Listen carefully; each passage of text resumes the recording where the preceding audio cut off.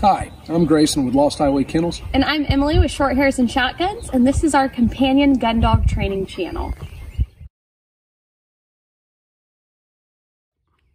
Today we're going to talk about the natural retrieve, what we look for in a young dog, and things that we may be able to do to help our dog develop within their natural retrieve. We have a 6-month-old Shorthairs with us that we'll be demonstrating with today. Things that I want to look for are what I call ball drive. And this is the dog's willingness to chase, possess, and hopefully engage me over a non-living item. We're not going to use a bird. We're going to hopefully start with items of least to highest value. So here's a bumper. It's not particularly satisfying. It can be depending on the dog and their drive. We've got a softer canvas bumper. We have a paint roller, and we have a tennis ball today. So we're going to try all these things. I'm going to start with the least valuable, what I think would be the least valuable item with this dog, and we'll move up in terms of value if we need to with the dog, and hopefully get him chasing, possessing, and engaging us over the item. And we're going to talk about things that we can do to encourage that behavior from a minimalistic approach. Okay, so this is Max, our young DD. Max has just begun the collar conditioning process. I'm relatively comfortable moving freely with him in the yard, knowing that I can recall him if I need to.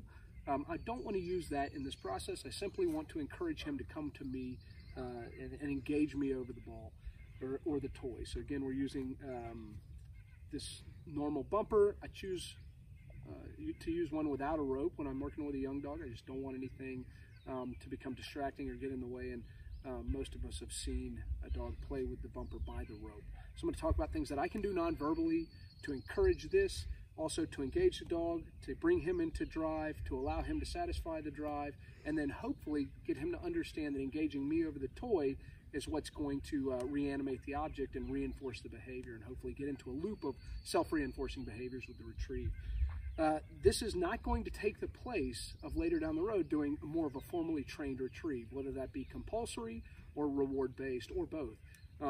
But what it is going to allow me to do is number one, select a dog that I'm looking for me personally, or a client that may have ambition to train and test these dogs.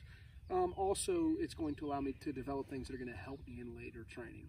So, Max, bring him into drive. Good boy. And I'm going to be moving away from Max. I don't want to give any nonverbal signals that make him think that I want to take this bumper away from him. I want him thinking that, hey, engaging me is fun. And right here, you notice he has the desire to possess this toy. Go ahead. He's a little chewy, it's no big deal. I'm not worrying about anything later, but he's not dropping. And what's happening is as he engages me, all I'm doing is giving him tactile contact that he likes. He's holding on to the bumper. When I choose to possess it, all I do is touch it and allow him to disengage. Good. He's going to engage me again. Good boy, yes. I'm beginning to actually use a verbal mark. Yes, good. Good boy. And this is going to allow me to use this bumper later in training other behaviors and hopefully more complex behaviors. Good. Good boy. Yes. So notice he is dropping the bumper, engaging me over the bumper, and as soon as he does, good. He's waiting for the next iteration. Yes. Oh, very nice.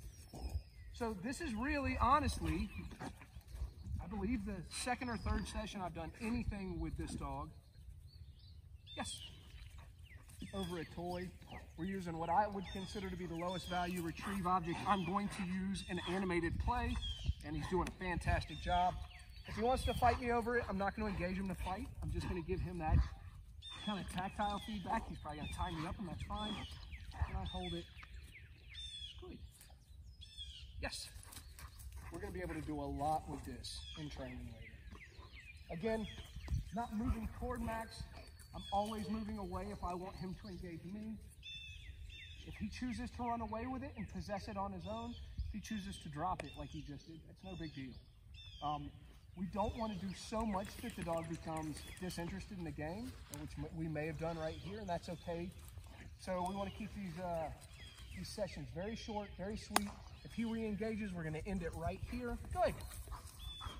Good. Oh, just going to invite him to me non-verbally, engage him physically, but not over the bumper. And then when I choose to take it, just hold it. Good. And the game's over. Very nice.